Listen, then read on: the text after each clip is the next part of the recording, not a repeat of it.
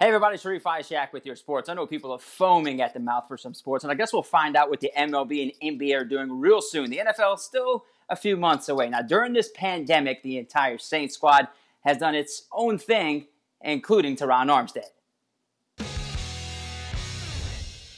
Everything's been going pretty well. Just trying to stay safe, healthy, keep my family safe and healthy. Been down in Killeen, Texas pretty much the whole time. Armstead joined the New Orleans Saints podcast Wednesday, where he mentioned he's been doing a lot of training during this pandemic. I got some friends out here that has a nice amount of workout equipment, so being able to have access to those things, probably a little better situation than most guys right now. Armstead and the rest of his teammates are in a great situation with Sean Payton giving them off until the start of training camp, which is something very beneficial for the 28-year-old entering his 8th season in the NFL. And not taking the physical toll or the pounding.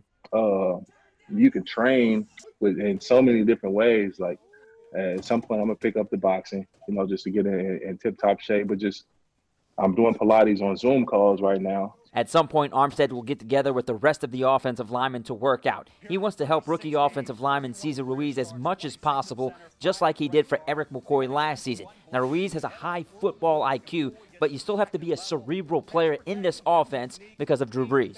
He sees things in a completely different spectrum. He might say that, the snap count is on 2. So you get up to the line, you're looking at everything, and you're anticipating it's on 2. He sees something extremely favorable. Ready, go. Like, he wants the ball now. So you got to be able to pick it. As soon as you hear ready, you got to be able to pick that up. He's snapping the ball. So you got to be able to go. And we'll be right back.